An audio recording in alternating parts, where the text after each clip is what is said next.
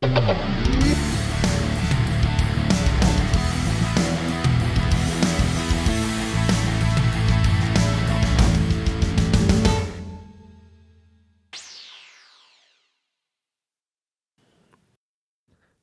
and welcome to the Soundcraft UI video manual series. Today, I'll be demonstrating how to perform a master access password reset for the Ui24r. Let's get started. The master access password reset will reset the password that other users use in order to make changes to your mixer. To perform this reset, we're going to need a USB flash drive that is 32 GB or smaller in size and formatted for FAT32. We're also going to need a text file that is specific for this particular reset. We'll demonstrate how to format that flash drive and how to create the reset file. We have the file available online as well, but we'll talk about that in a moment.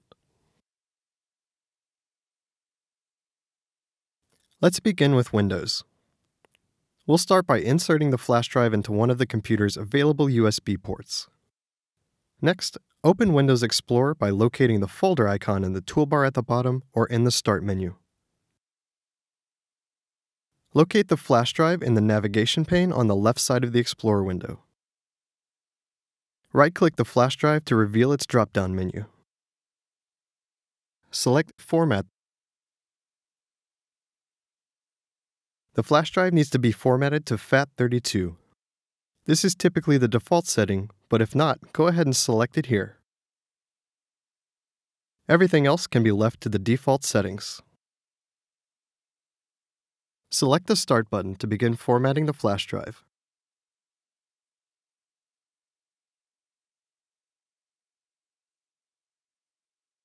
Next, we're going to create the text file needed for the reset.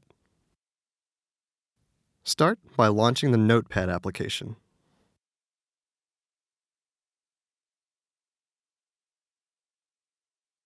The body of the text file will remain completely blank, so nothing will need to be added here. All that's left to do is name the file and save it. To do so, select the File tab, then Save As. When the dialog box opens, locate the flash drive in the navigation pane and select it. Name the file masterpass, all lowercase with no spaces.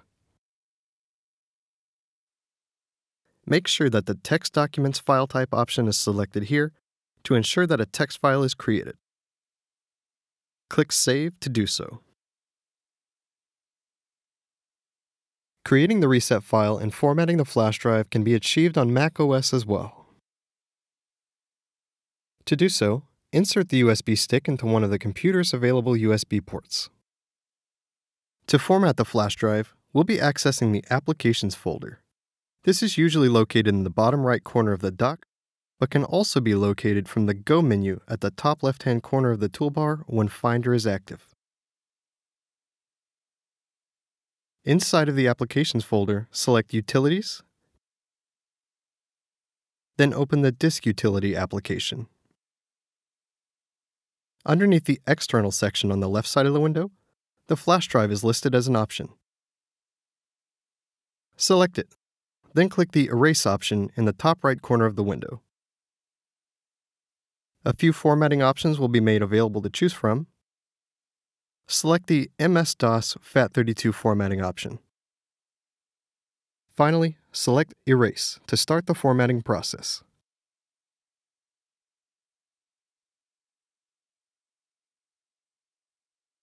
To create the text file, start by launching the application called TextEdit, which is also in the Applications folder.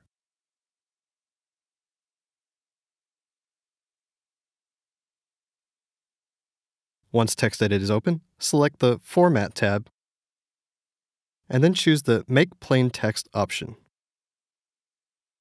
The body of the text file will remain completely blank, so nothing will need to be added here. All that's left to do is name the file and save it. To do so, select the File tab, then Save. Name the file masterpass, all lowercase with no spaces. The .txt file extension will automatically be applied to the file name. Next, we'll select the flash drive to store this text file. To do so, Select the drop-down arrow associated to the Where option, then select the drive in the left panel. Then lastly, click Save. To download the reset file instead, here's how we can do that. In the description of this video is a link to our Anytime Help Center. This will take us to an article that contains step-by-step instructions and the necessary file for this reset. On the right side of the page, you'll see the Downloads section. The second link in that section should be what we're looking for. Click to download it. A zipped folder will be downloaded to your computer containing the text file and written instructions for the reset. Unzip the folder and copy the reset text file to the flash drive. To do this, right-click the reset text file and select Copy. Next, open the root directory of the flash drive, then right-click the file listing area and select Paste. With the text file now on the flash drive, we're ready to move on to the reset procedure. We'll start by turning off our UI mixer and removing the flash drive from the computer. Once the mixer is powered down, we'll insert the flash drive into any of the 4 USB ports located on both the front and side panels. Then, using something narrow like a paperclip, push and hold the reset button on the side of the mixer. While holding that button, we'll then power on the mixer. Continue holding the reset button until the Wi-Fi light illuminates solid blue. The reset process will now begin. The UI software will read the reset text file on the flash drive and complete the reset. We can leave the mixer alone for the next 3 minutes so that it can go through the reset procedure completely. Once 3 minutes has passed, we'll power off the mixer. Let's allow the mixer time to power off completely by letting it sit for 10 to 15 seconds. Then, we can power it back on again.